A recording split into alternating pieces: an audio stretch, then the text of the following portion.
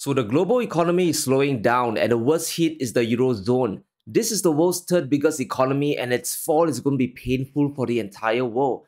The moment Europe was cut away from Russian gas, this outcome was very predictable. It was inescapable. It's not just a recession that's coming, but true economic stagnation, where the rest of the world will pull ahead, but Europe will be left behind.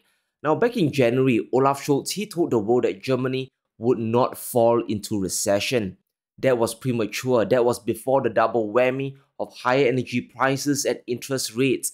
Fast forward to today, Europe's biggest economy is on a one-way train to recession hell. In our lead story today, German business activity slump suggests the recession is well underway. Business activity in Germany contracted for a fourth straight month in October as manufacturing slump was matched by a decline in services. But it gets worse. The German PMI fell to 45.8 in October. This is well below the overly optimistic 46.7 forecast all those big economists in their fancy suits are saying. What's surprising is now services are also declining, not just manufacturing. And this tells us that local German consumers are getting hammered. They just don't have the money to spend anymore. Their spending power is coming down. Now, what's really concerning is this contagion effect. This isn't just isolated to Germany. Yes, they are impacted the most by this energy crisis. Remember, Nord Stream blew up. But the UK and Europe as a whole, they are all doomed as well. However, not all of Europe is suffering. In a report by Reuters, Russia's Gazprom will be supplying extra gas to Hungary through the coming winter. And this is one country that didn't break any supply agreements with Russia because they know the truth. The truth that an economy survives on cheap energy. Russia will be supplying Hungary with gas above the contractual limits, which means the country will very easily get through this winter. But for the rest of Europe, it's going to be a coin flip if they'll survive the cold. According to the Hungarian foreign minister, the security of Hungary's energy supply requires uninterrupted transportation of gas, oil, and nuclear fuel. And he drops another truth bomb that Europe still doesn't understand. To meet these three conditions, Hungarian-Russian Energy Corporation must be uninterrupted. It has nothing to do with political preferences. And by now, we understand the EU's position to turn down Russian gas. But there will be consequences that will destroy their economy as winter approaches. We are now facing two wars and the big threat of an energy disruption in the Middle East is getting real. It's no longer a joke with all the escalations erupting almost daily. And if this manifests, the biggest loser won't be the US, it won't be China. The world's top two economies will be fine, but for Europe, it will be a financial disaster. And this economic pain is being felt really hard in the UK. Rishi Sunak has warned that a UK recession might be coming in 2024, but reports are looking really bleak and this economic slowdown might already be underway. It might already be starting in the fourth quarter this year. The UK is losing jobs at the sharpest pace since the pandemic. This crash reveals that labour market conditions are actually tighter than previously thought. This is the problem when you combine a global slowdown with higher interest rates. The entire global economy runs on cheap credit, and when that stops, consumers stop buying stuff. That causes a domino effect that ends with people losing their jobs. According to the ONS, employment fell by 82,000 jobs in the 3-month period from June to August. That's after another 130,000 drop from May through July. This is 9 months in a row of employment declines. We might be at the beginning of a longer spree of job losses, and that will bring us back to the 2020 stretch just after the lockdowns. Unemployment or job losses is a lagging indicator. It's one of the final dominoes to fall, which indicates the economy has been doing badly for quite some time. It's a confirmation of whatever we know. And in a normal situation, the central banks will step in and they'll try to cut rates. The central planners will slam down the cost of borrowing so that everyone has money to spend. People can start spending on credit, companies can borrow money to hire people, and the business cycle just continues. But nope, the Bank of England isn't doing that. In fact, they are keeping interest rates higher for longer.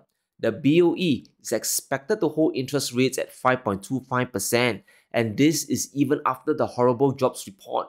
Unemployment has risen to 4.2%, but rates aren't coming down. In fact, borrowing costs in the UK are hitting new record highs. The 30-year gilt has surged to 5.21%, and this is the highest since the summer of 1998. It's even higher than the 30-year treasury. This is the government rate, which means businesses and people are borrowing well above 5.2% as well. However, the Bank of England doesn't have a choice because there's still an inflation crisis going on. Out of the entire G7 bunch, the UK's inflation is the highest. Compared to the US or the EU, inflation in the UK is still out of control. It has been at 6.7% for 2 months straight because energy prices are rebounding. If energy prices stay high in October and November, there's a very good chance that the Bank of England might be forced to hike even higher. To really crush inflation, interest rates need to be higher than the CPI. Rates in the UK are at around 5.25%, but inflation is at 6.7%. There's still this big gap between them.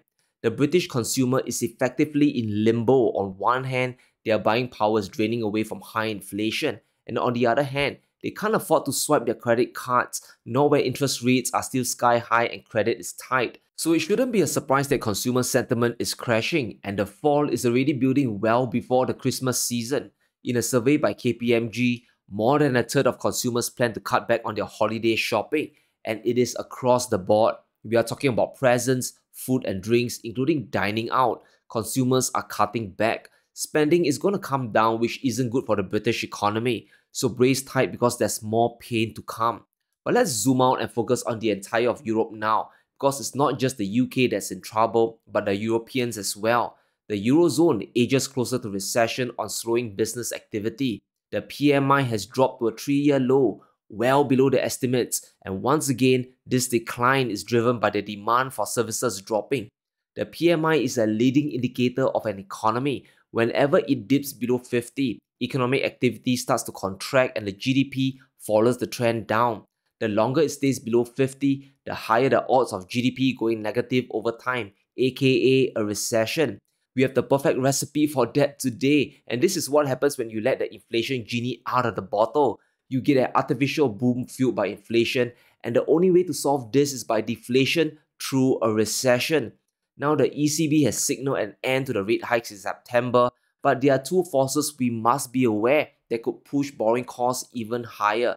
Guys, it's all about liquidity. This modern economy is driven by it. If credit gets too expensive, no one's gonna borrow, and that drives consumption down to the dirt. And what do we have? The ECB is now warning that more rate hikes are still possible if new shocks emerge. And I kind of think that the Middle East crisis counts as a potential new shock. If anything happens to the supply of energy there, inflation will spike and the ECB might be forced to do the unthinkable. They might jack interest rates up again. And according to the bank, if additional shocks come, if the information we have proves to be incorrect, we may have to hike another time or perhaps 2 times. In other words, they are clueless, their crystal ball isn't working, and they are playing it by ear. So we have to focus on the Middle East. Yes, even if you're just an investor, you must pay attention. This is the world's biggest hotspot that's about to explode. And there's also another problem. The ECB is now under pressure to shrink their 1.7 trillion euro pile of bonds. The bonds were bought back during the 2020 lockdowns. If the ECB sells these bonds, they will be flooding the market with a new supply that will drive bond yields up. But if they don't, then they'll be rolling over the bonds and reinvesting back at higher interest rates. This is a classic catch-22. You either pile on more debt or you risk higher bond yields collapsing your economy. It's the devil's deal. And the pressure is starting to build, and whether things implode or not all depends on the Middle East crisis. And let's have a reality check on the situation, because there are a ton of things that can go wrong, and that will spike oil prices even higher. We know the ground offensive is delayed. Reports are saying that America is rushing defense systems into the region to deter Iran, so nothing is cancelled. This is likely a pause before things escalate even further. We also have Blinken warning Iran of a decisive response if Americans are attacked, by which he probably means US soldiers, US troops across the Middle East. This is an ominous warning. If something does happen, the US will hold Iran accountable for strikes by its proxies as well. Whether that is going after Iranian oil or counterattack, we have no idea yet. And this sets the stage for the chaos we have in the Middle East. What we have now, what we are seeing, is probably just a reprieve, the calm before the storm. I pray for peace that nothing really happens, but we must also prepare for the worst. We also know the importance of the Strait of Hormuz. We have been talking about it a ton of times over the last few videos. It is a shipping lane in the Middle East that is controlled by Iran. They hold 7 of the 8 islands there. This is where things get crazier. An Iranian lawmaker has warned that Tehran might actually close the Strait of Hormuz if the US intervenes. How credible this is, I have no idea, but it is a card on the table that we can't ignore. If the strait gets compromised, energy shipments to Europe will stop. Even if it just gets delayed, it will be a disaster. And let's focus on the economics here. Because Russian gas is gone, Europe has to import LNG, and they get a ton of fuel from Qatar, which is in the heart of the Middle East. Qatar just signed a 27-year LNG supply deal with Spain, for example. They are also supplying EU countries like France and Germany with gas. However, there's one small problem. Just take a look at the location of Qatar. It is located just before the Strait of Hormuz, which means it is vulnerable to any supply chain disruptions. Any shipments from Qatar to the world have to pass through this narrow strait. If there's a blockade or Iran shuts it down, it is essentially game over for energy prices. Qatar exports almost all of their LNG through the strait. In fact, 20% of global LNG flows transit through that choke point alone. If the strait gets blockaded for any reason at all, there goes Europe's LNG supply from the Middle East. So it's important to keep an eye on this. If anything happens here, Europe will likely crash into a recession, and that could trigger a domino effect across the global economy. And I think the true test of Europe's resilience will come this winter, because there's still one final headwind that not many people are factoring in, and it is a big one. What if Russia weaponizes gas supplies and cuts production again? Or maybe they just cut supply directly to the Eurozone. Okay, now many of you might be confused.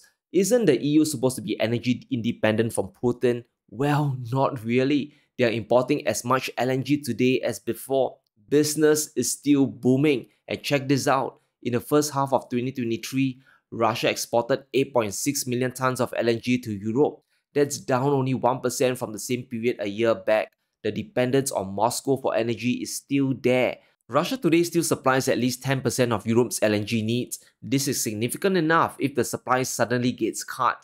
Remember that energy demand is inelastic. If supply gets shut down, demand doesn't just automatically collapse, right? It will have to be filled at a much higher price. You still need gas to heat homes and to power industries. You still need to generate electricity. We're not saying that Europe won't get their energy needs met. They will definitely find an alternative supply. What we are saying is that they'll pay much more for LNG, which will spike inflation even higher. And it'll likely come from the United States. The US exported the most amount of LNG in the first half of 2023, over 11.6 billion cubic feet a day. The majority of the flows goes to Europe. It goes to countries like Germany, France, and the UK. But they also send LNG to places like China, South Korea, and Japan. So if a supply shock happens, they can simply divert shipments to Asia away. They'll simply redirect them to Europe because prices there are now higher than before, higher than Asia, basic supply and demand. In essence, Europe's fate is tied together with the Middle East. If things escalate out of control there, Europe might be the first biggest economy to enter a deep recession. So the EU is in a tough spot. Interest rates can't go any higher without collapsing the system. But if energy prices spike, there's little choice but to go higher for longer. But let me know what you think in the comments below. Can the EU escape a recession? Is the UK economy slipping into one as well? Let me know in the comments below. Stay safe, be sure to smash the like button and subscribe as we navigate through these crazy times.